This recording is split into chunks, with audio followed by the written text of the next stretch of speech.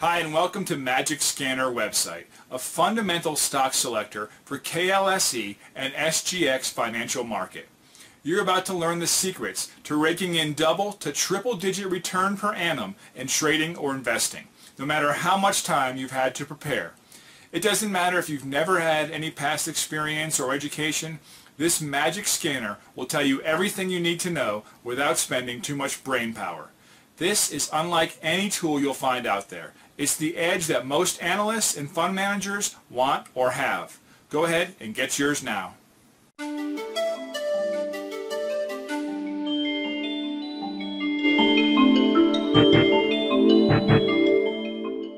Good morning to all our fellow subscriber, like members, premium subscriber. Welcome to another Friday chart clinic, which is dated 28th of February 2014.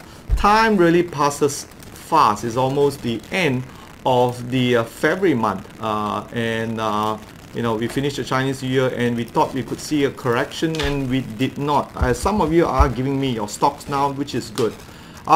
Just some short announcement. How many of you have not subscribed to our 2-0 market outlook video? Okay, how many have not? Just type yes, you have not. Okay, for those of you who are listening here, I think most of you have. Okay, maybe for Richard, most of you are our regular attendees. How many have not? All right. Okay, thanks a lot. Thanks a lot. For those of you who have subscribe to or purchase the video product, the 2014 market outlook that took place on February 15 last week. We would like to extend our thank you or note to you. There are some great stock pick in there. We actually have a video we'd like to send to you. You can play it. You can actually see the video we have now, which is we have enhanced it. And we should put it up on the website very soon. You can take a look at this YouTube video, which actually you can see a picture of us, right? Myself talking. That will be great for you to be able to see. Basically, I'm just like in the same room with you. You know, we have a website there, and bottom line is people who came, and Mr. One who's listening now, thank you for your testimonial, and said that some of the great review that we have on the video package, as well as Jeffrey said that the stock pick of solid blue chips, and thanks a lot for your testimony, and we hope we can bring some of these wishes true for you at the end of 2014, and hopefully we all make a bit more money for ourselves and also for our clients, that is you. So great stuff, great quality, great content available on 2014. Now today is the last day for the early bird price. It's only 199 ringgit. So after that, we'll be reverting back to the 249 onwards, which should be our standard price from then onwards. Okay, the 249. So you can get it for 199. So you can still access it. The reason why I just want to showcase to you that this is really good deal, and we got people who really make money out from that one. Okay, so that's I just want to talk about that one. The next thing is the just a small announcement. Currently, if you can see this picture, can you see this picture now? Right, I'm actually featuring weekly on the channel 420 on the TM Unify Net. You can actually see this is not ready yet. I think the last Wednesday they have it. So when I'm back in the TV station, you should be able to see me again. It's not available on the website yet, so we're getting a page do up. But I'll just show you, you can play it. It's basically a short version of Friday chart clinic that we're doing, but this one we do it on Wednesday. Some of the stocks you would have gotten it much earlier on before I even talk about it. So those who is a premium member will probably get it first, and then I'll basically use the same stocks that I have. Okay, let me just play it here. As you can see from the chart, the recent announcement from the Bank Negara GDP growth for the fourth quarter has been a great relief for our market. The market was expecting a good figure, and it did come at 4.7 for the entire 2013 and a 5.1 for the fourth quarter 2013. So we'll just look at me presenting on Capital TV. As well as myself. Now looking at the chart that you see here, the KLCI is certainly looking very solid despite the recent sell-off that we have here. And it appeared we are up for another rise. The support from our local this is actually done on a weekly basis. So this one is on I believe the Outlook this was on the 18th. Okay, so every week we probably have one. And if you watch this Capital TV channel 420 on the midweek Outlook, I appreciate you can click on this comments and just comment a few things how we can improve it more further. Okay. So we actually use volume spread analysis to explain the outlook of the market. So it's a very short 3 minutes. On a weekly basis, it's 6 minutes. Okay. Now remember, Delium was actually given much earlier to our premium members about a couple of weeks ago. So what I do, I just repeat what I have to the premium members before I tell the public in there. So that's a bonus to be in the premium members. Okay. Green chart here. This is definitely a sign of strength as smart money begins its accumulation before the markup. That is the volume spread analysis. Now expect more good news to come from Delium. Hear it from Capital T.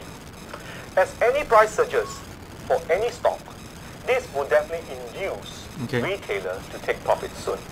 So going forward, the next 2 to 3 days or 2 to 3 bars, you will expect market to taper off or move sideways.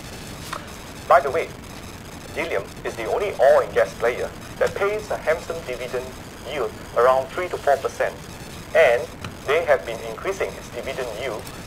Okay, so that's all I want to say about the TV show that I'm doing on a weekly basis. It's an idea I actually got from watching a lot of CNBC Jim Cramer show. So it's I won't be jumping around the TV station, so at least you can see I'll be recommending stocks for that matter. Okay, so now Bill is waiting for his turn to give you his outlook. Okay, right, Bill? Just speak, Bill. I'll pass it. Bill is just in front of me. All right, go ahead, Bill. You can talk. Okay. Good morning, everybody. I wish all you guys well. I'd like to report a few things that are affecting the market now. The first thing is foreign funds are beginning to flow back into Malaysia, and at this moment foreign funds selling, the amount of foreign funds left in the market is the lowest since 2008. It's virtually at a historical low.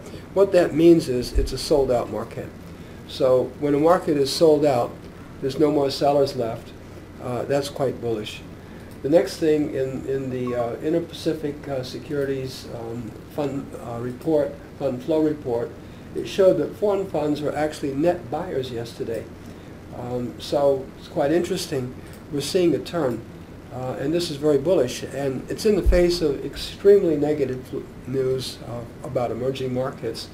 Virtually every major asset house has been recommending to buy American market, buy European market, buy Australia, buy developed markets, buy Japan, and sell everything else in Asia, including Hong Kong, Taiwan, Singapore, which are financially in much better shape than the developed markets.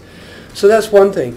The other thing is that there's a number of external factors which are helping the market, and one of them is very simple, and that is that Janet Yellen of the Federal Reserve in the U.S. continues to talk up the U.S. stock market, and as the U.S. market goes up, that benefits everybody. It means there's less fear in the market. And the other bullish point is that doing a poll of the fund managers here in Malaysia, the big asset houses here, you know who they are, they're almost universally cashed up, and they're afraid to go into the market. They're waiting for a correction. Well, when you have the crowd expecting something in markets, that usually doesn't happen. So with all that cash waiting on the sidelines, at some point they're going to be forced to go back in.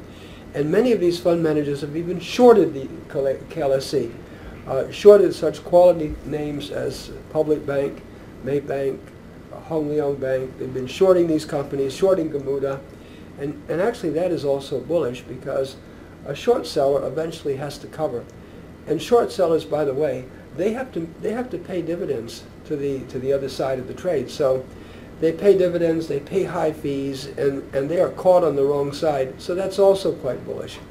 Now, the other thing that I would like to just explain a few risks in the market, and my feeling is that currently And we, Martin and I, we always look in terms of probability when we look at the market, when we're going to allocate capital.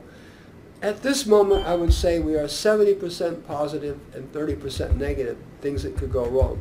So I've given you some of the positive things. I'm going to look now at some of the negatives that we have to be mindful of. And one is that we're finding the possibility of a default in Argentina and Ukraine. And this could be on a scale bigger than Lehman. They have vast exposure to Europe, especially Argentina, to Spain and Portugal. Ukraine has quite a lot of exposure to Europe and even to the U.S. So this could upset the apple cart. Now, will the IMF come in to bail them out? We don't know that. So that is a risk, and I assess a probability of that of about 10%. Not much, but it's still a risk.